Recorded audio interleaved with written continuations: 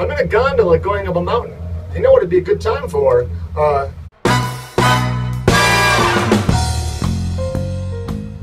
So I'm going up into the Sawtooth Mountains. You've maybe never heard of those.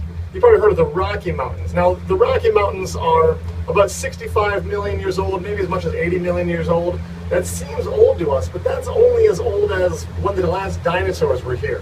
65 million years ago is when the dinosaurs went extinct at the end of the Cretaceous time period. The Rocky Mountains are rocky because they're young. They haven't eroded away.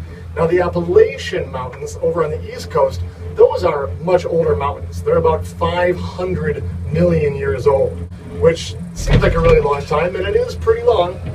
But the mountains we're going up into are the Sawtooth Mountains. They are some of the oldest mountains on Earth. They are 1.1 billion years old. That's back in the Precambrian. There weren't even any dinosaurs back then. These mountains are here because of the mid-continental rift. You know, at one point, our continent almost split completely in half and rifted apart. And during that time, there was lava flowing out, making these mountains.